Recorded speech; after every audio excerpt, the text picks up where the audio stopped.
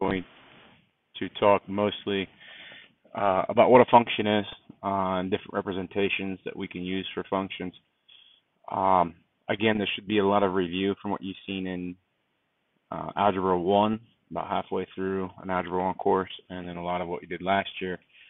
Functions ended up being a good deal of this course in analyzing different types of functions. And then when we get into trigonometry, we'll talk about trigonometric functions. So this is going to be a concept that is very prevalent throughout the rest of the course, throughout really all of mathematics. So what is a function? So a function, by definition, let's see here, is a relation in which every x value is paired with only, let's write it this way, with exactly one y value. Okay? A relation in which every x value is paired with exactly one y value. Sometimes you'll see it for each for each x value, there is one y value. A couple different ways you can phrase this, but what we're saying is that every x value has one and only one y value. Okay. Some different representations of a function. First of all, probably the most kind of basic, simplistic version or representation that you would see of a function is that it's a machine. So I'll just kind of make a machine here. I like to think of it as like a food processor or a juicer or something like that. So my machine is called f of x. That's my function. I'm going to take an input. Okay, and that input is going to be run through that machine, and it's going to spit out an output. Okay. When we do that, this input, let's say, is like the number 3. My machine or my function, let's just say, is 2x plus 1. The output then, so the machine takes this 3, does something to it, multiplies it by 2, and adds 1, gives me an output of 7. Okay.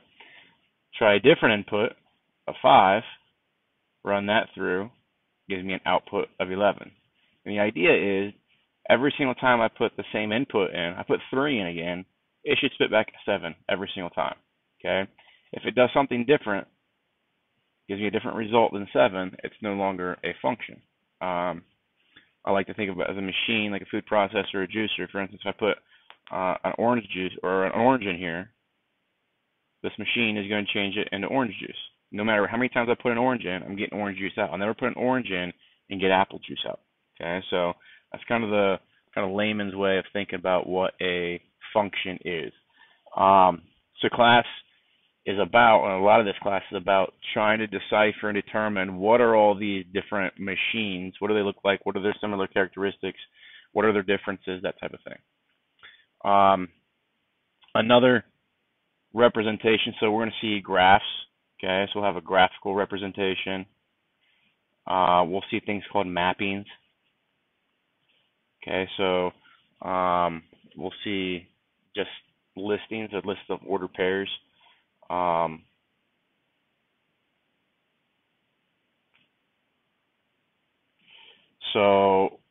Let's see here. One representation, if I say graphical, things that we've been working with so far, lines, okay? Every line, if I think about it, is this x value right there going to be paired with one y value and only one y value? And does that exist there? Is that still true there? Is it true there? So that's one graphical representation.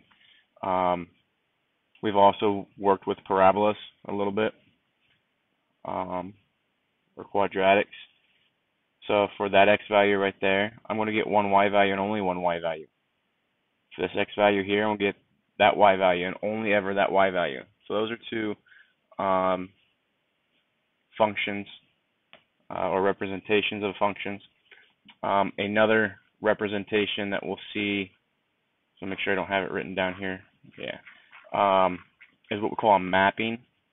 Okay, and what I'm actually going to do here is first kind of understand the idea of what, by definition, what our function definition is saying. We're going to see at times a list. Okay, I'm going to call this a set, just a collection of objects of ordered pairs. So let's say I have 1, 2. Let's say I have the ordered pair 3, 4, 5, 6, and then 7, 8. Okay, and the question is this a function? Is this a representation of a function? Well, what I do is I look at the x values, and because none of them repeat, I know for sure that the y values that go with them are going to be unique for the x value. So meaning that every x value of 1 will only ever be paired with 2, so this must be a function. Give you something that's not a function. If I go 1, 2, 2, 3, 3, 4, and so far this is a function. Every x value is paired with only one y value. So if I say everybody look at the x value of 1, what is the y value that goes with it? Right now, everybody's going to be looking at that too. Okay? But if I have another ordered pair over here that is 1, 7, and I say now everybody look at the y value that goes with 1, so if I tell you to look at the x value of 1, tell me what is the y value that goes with it, because now there's a choice. Some of you would say 2, some of you would say 7. That's a problem. That violates the definition of a function in which one x value has one and only one y value. So this was a function. This is not a function. Okay, this is still a relation. Okay, a relation is just a set of points, set of ordered pairs.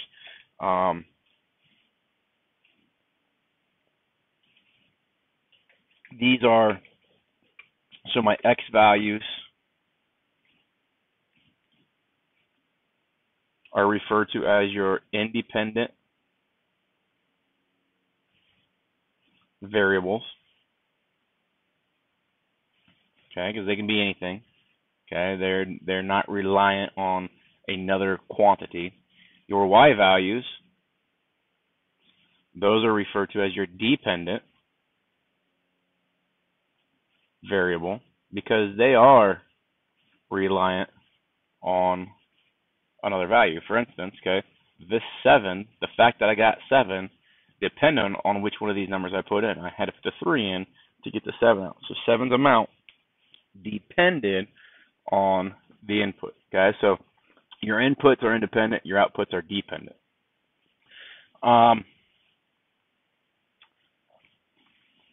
So that is one way of looking at a function or a representation of a function. Now that directly links to what we call a mapping. Okay.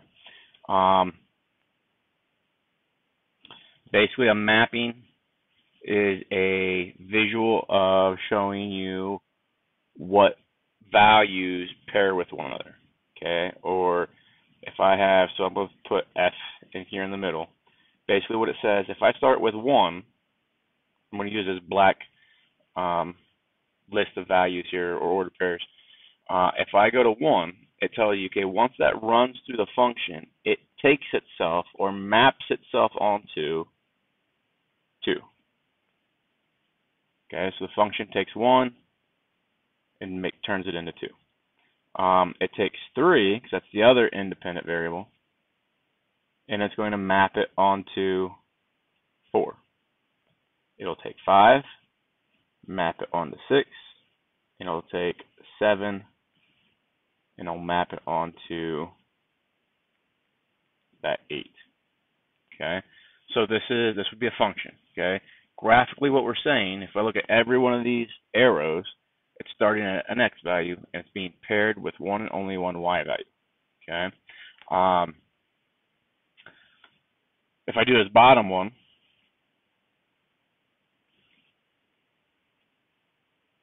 okay, so I'm going to look at my inputs, my independent values, my x values. I'll put those in this bubble, 1, 2, and 3.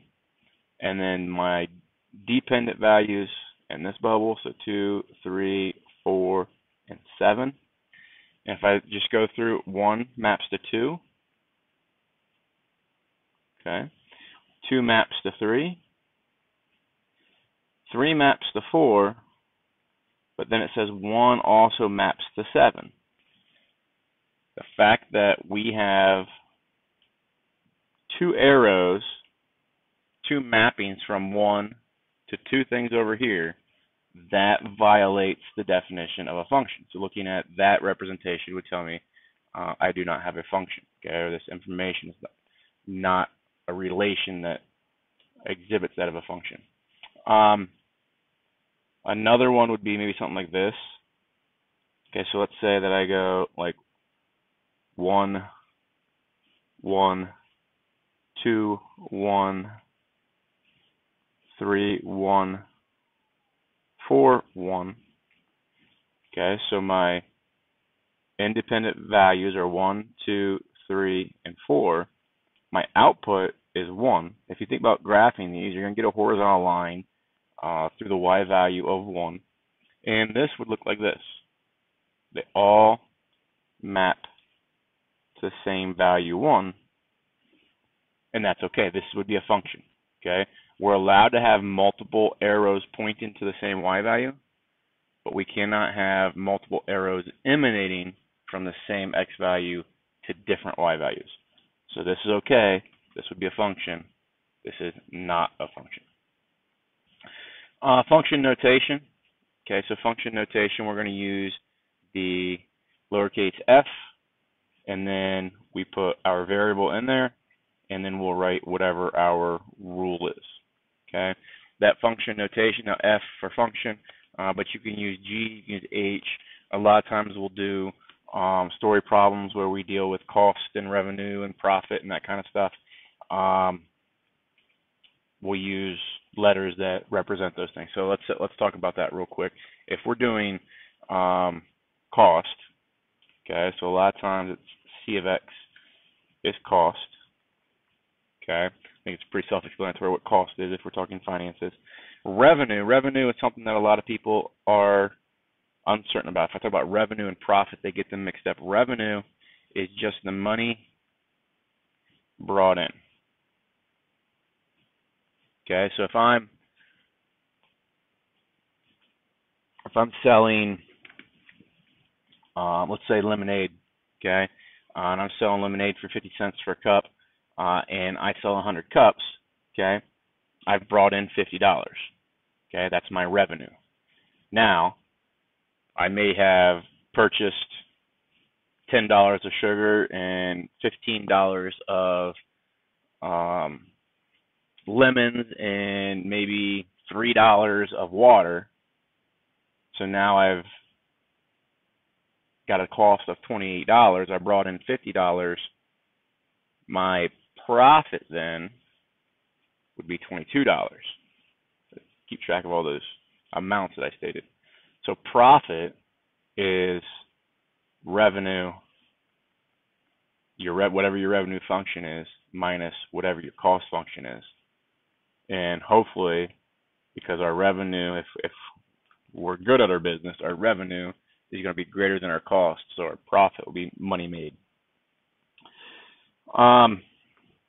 There's other representations. You can see down here, we see a table of ordered pairs, which is very analogous to this, okay? Taking a list and rewriting it as a table. So one thing they ask you, so if this is my x value, okay, the function is the rule, okay, so whatever our rule is, we're taking these x values as 0, and they're turning through our rule into those y values.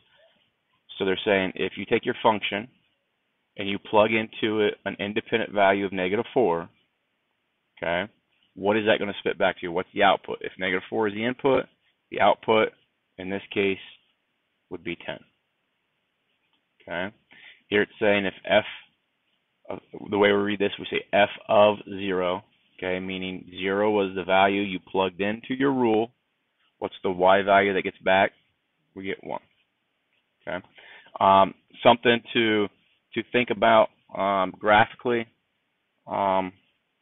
we talk about function notation, we generally say this: y equals f of x. Okay, if it's a function, your y value is the same as f of x.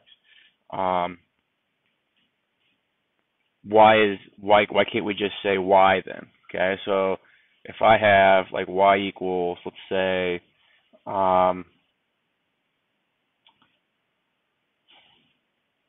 let's just go x squared. Okay, if I do that, well, let's not say x squared.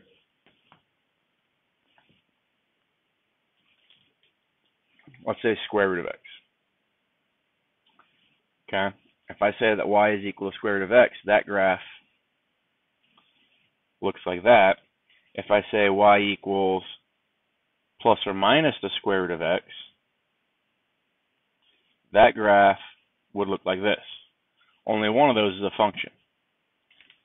This one's a function. So I would say f of x and just let everybody know, hey, just because I see this notation, I automatically know it's a function. And everything we've done so far, if I'm graphing two variables, has been y equals something. And we didn't know, we don't have any extra insight to that thing until we graph it, or some other type of analysis on that function or on that graph to determine whether it's a function or not. But once they say this, now I automatically know that's extra insight. I know for certain it's a function. We can do our traditional algebra with functions, okay? Which we're seeing here says f of negative 2. So if I take a negative 2, plug it into my function, it spits back 5. So f of negative 2 is going to be 5. If I have f of negative 8 plugged into my function will give me 20. I can do that algebra and get 25. So you can do function addition, you can do function subtraction, we can do multiplication, division, all that kind of stuff.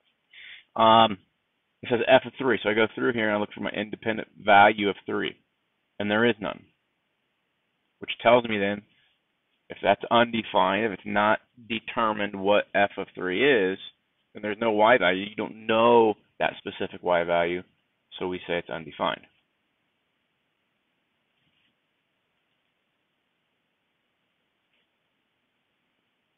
Here's another example. And this is really the same idea, really the same concept, but instead of giving you the table and not the rule, now I'm giving you the rule and not the table. Okay, and there's a couple different things you can do here. I think the best thing is just to take them one function at a time, figure out what f of 4 is. So you're going to look at that, and that tells me, okay, if I'm going to look there, so the notation, remember that's usually f of x. That's the rule. But right now there's a relationship that says x must be the 4. Okay? So then I come into my rule, and where I see the x, and replace it with 4. So I'll have 4 underneath the root plus 1. That's going to be that yellow portion. Then there's this g of negative 2. Well, g tells me to come over to this function, and where I see now the x, because remember this is usually g of x, where I see the x here, I'm going to plug in negative 2. The only thing I got to be cautious of here is that 1, this is a minus sign, so it's got to stay a minus sign here. Now when I plug this in, because I'm subtracting g of negative 2, I'm going to subtract that whole quantity. Okay, so it's going to be subtraction because that was subtraction there. Now I'm going to have the opposite of negative 2 squared plus 2. And this here is that blue stuff. Okay, just be careful with when you insert something into a function, when you substitute, especially when that value is negative, and especially when there's exponents, I'm substituting that x right there, so I'm going to make sure that I put parentheses around it when I substitute. Everything else stays the same. Notice everything else is identical. There's a negative out front, I left that negative out front. There's a power 2 behind the x, left that power 2 there, there's a plus 2. But I put in the parentheses because it's going to remind me what I need to do with exponents and negatives. So now I'm just going to evaluate this stuff. Okay, so root 4 is 2 plus 1 is 3. And then I'll have minus. So now negative 2 squared is 4, but I'll have the opposite of 4. Okay, plus 2, which is negative 2. So this all evaluates here to negative 2, but this says minus negative 2. So that turns into 5. Okay. Some people prefer to do, like I wrote it all out here at once before I started doing the evaluation.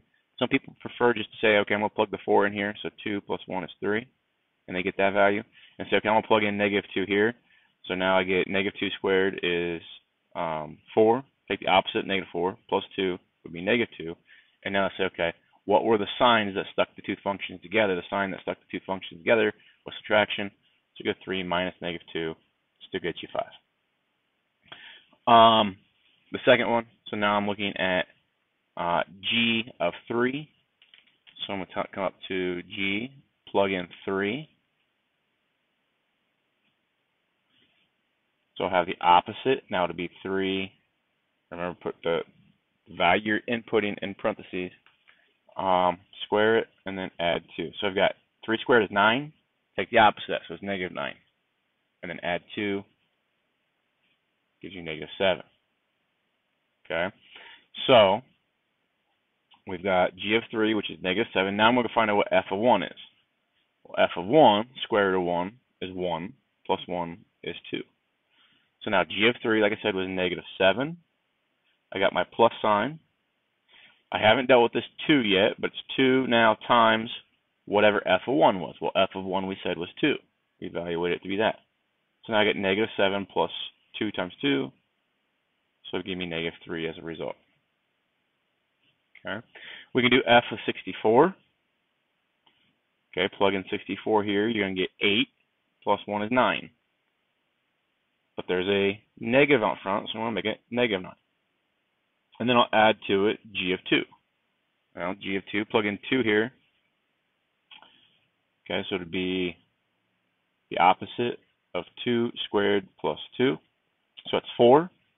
Take the opposite, negative 4. Add 2, be negative 2. So now I get negative 11.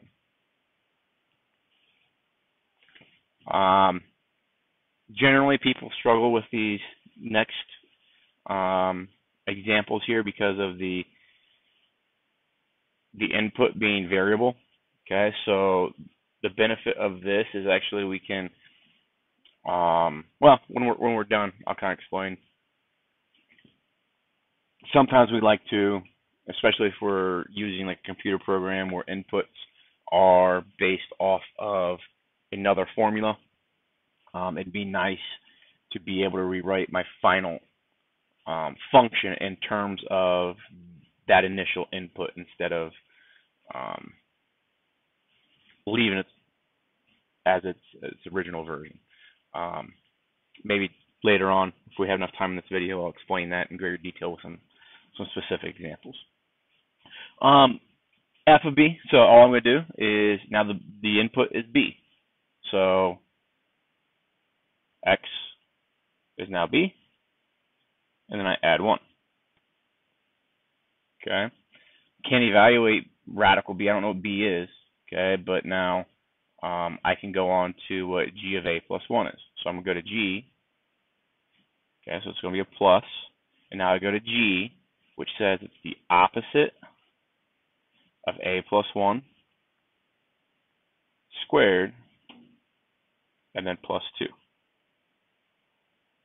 Now, you just got to pay attention to what the directions are. They might want you to simplify. There's a lot of simplification that can happen here.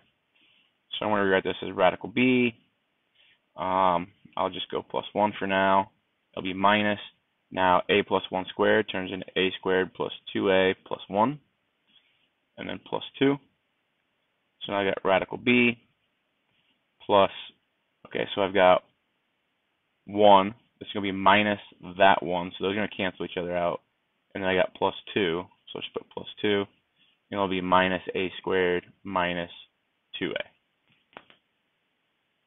So now, like if I was writing some type of program that used these functions, and instead of having my program go in and access another function like f, plug in b for that, and then have my program access another function g and plug in a plus 1 and have the program do all that math, because usually then it'll say, well, b is some number and then a is some number, and then it'll ask it to evaluate. So instead of making it call into this function and then call into that function, we would do the preliminary work and say, okay, well, f of b plus g of a plus 1 looks like this, and now all my computer program has to do is substitute into this function, and it's going to give me my output that I need. It's just a nicer, more concise way of evaluating something like this, to be able to rewrite it this way. So it says use the graph to find f of 0, f of negative 2, f of 3. I'll do that first. So all this is saying, these are your inputs. And remember, inputs are x values. So when I say find f of 0, I'm actually asking the question, what is the y value on the function f that pairs with x equaling 0? That's the question that's being asked when we do that. Okay, and I can hopefully, or you can hopefully see the benefit of this notation taking place of a long phrase like this. So all we have to do is we have to go find the x value of 0. This is where my cursor is. And then I say, okay, on the function f, so this blue function, this blue curve is the function. What is the y value when the x is 0? Well, the y value when x is 0 is 1. So f of 0 equals 1. How does that correlate to something maybe we are a little bit more familiar with? Well, that's the ordered pairs 0, 1. Okay. When we talk about this graph, any point on this graph, obviously we call it x, y. Okay. But because we know this is a function, okay, or at least I'm inherently telling you it's a function. We haven't talked maybe about how we discuss whether it's a function by a graph, but we will. I can say, well, it's x, instead of y now, it's f of x. But you can see at that point, no matter how I talk about that point, whether I call it x, y or x, f of x, it's the same point. So it tells me that those two things must be the same, which comes up here to what we said there when we talk about our function notation. If it's a function, your y value is the f of x. Let's find f of negative 2. So f of negative 2, so we're going to go find negative 2 on the x-axis, and now find the y value that is paired with it on the curve, so it would be negative 3. So that yields the point negative 2, 3. And then I try f of 3. So x value is 3. Looks like that's the point right there. So f value of 3 gives a y value of 3. So 3, 3. Now the next question says values of x such that f of x equals negative 3. So the question being asked here is what x value yields a y value of negative 3. And when I say x value, it could actually be x values. Okay, so we're going to try to find the y value of negative 3. So I think the best way of doing this is I come to my graph and I want to drag out a line through the y values of negative 3. And you see that my line of a y value of negative 3 intersects my graph at 2 spots, there and there. So that actually gives me 2 values. X would be 2 and x would be negative 2. Those both produce a y value of negative 3. 2, negative 3, and negative 2, negative 3. And people will say, well, I can't do it because it's an x value with the same y value. Well, does that violate a function? Well, think about what our mapping said. If I put my x's in my mapping here of -2 and +2, and I put my y values of -3, we have this mapping. If you remember, we said that's okay. You can have x values pointing to the same y value. It's just you can't have multiple x values pointing to multiple, or the same x value pointing to multiple y values. So make sure when you're answering these types of questions, you're asked, are you finding the x value, okay, or are you finding the y value? So the same thing happens then here, okay.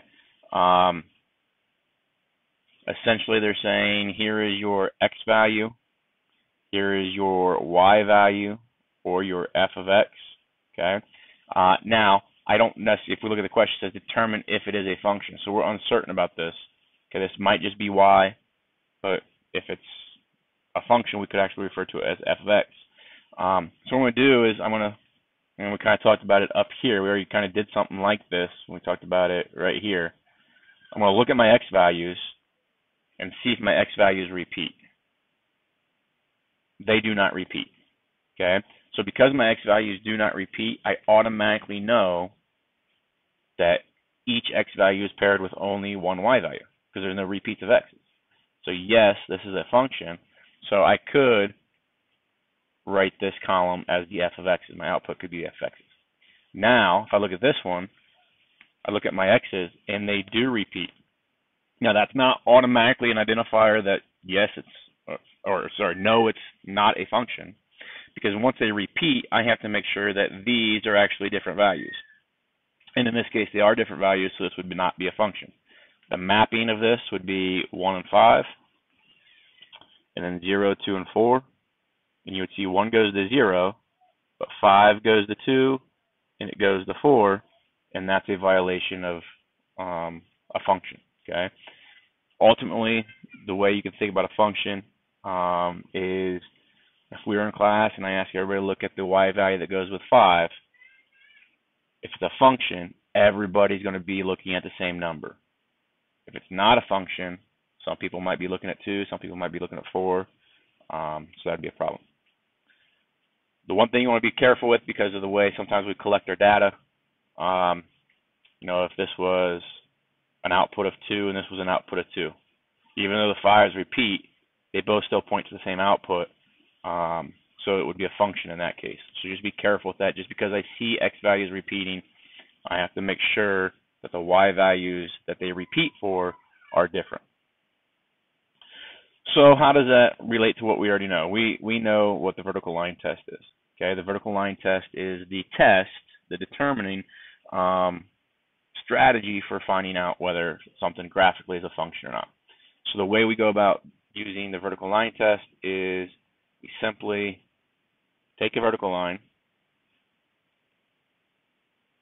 and all we're going to do is we're going to traverse that line through our graph and make sure that everywhere that it intersects our graph, that it only does it at those x values, it only intersects my graph one time. So if I look at it here, okay, for that x value of -2, I'm only intersecting that blue graph one time.